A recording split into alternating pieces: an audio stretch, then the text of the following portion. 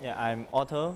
I'm a university student right now. I study in City University. So you can see right there we are working on an underwater robot, which is going to have a qualification task next week, and it's going to US in June. Yeah.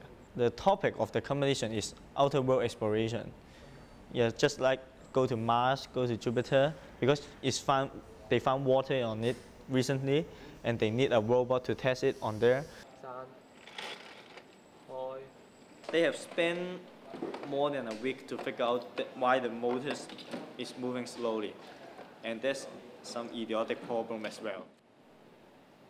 Sometimes when the competition is coming up, I will skip my lesson, or even I will skip some tests because I really love to have the robot running.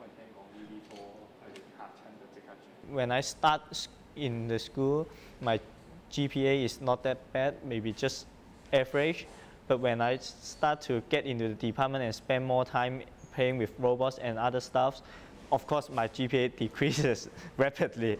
Yeah, and I fail many courses as well.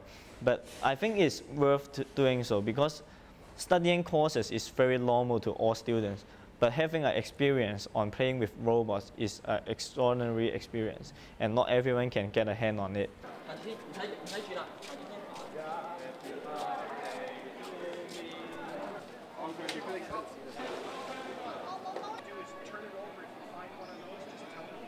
They completed a task, maybe.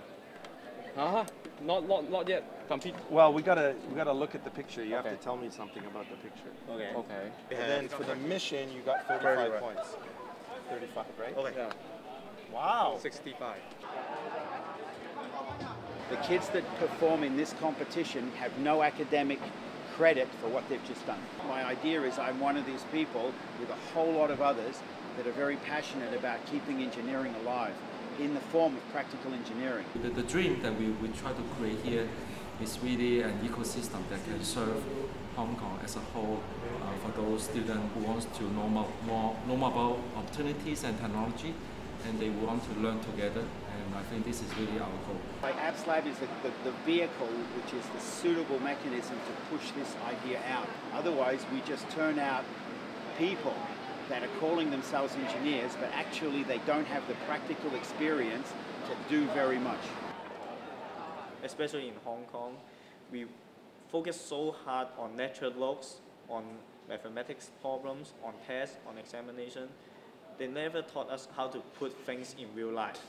So what you have is you have academia that's taken over the entire process of education, and it's not working.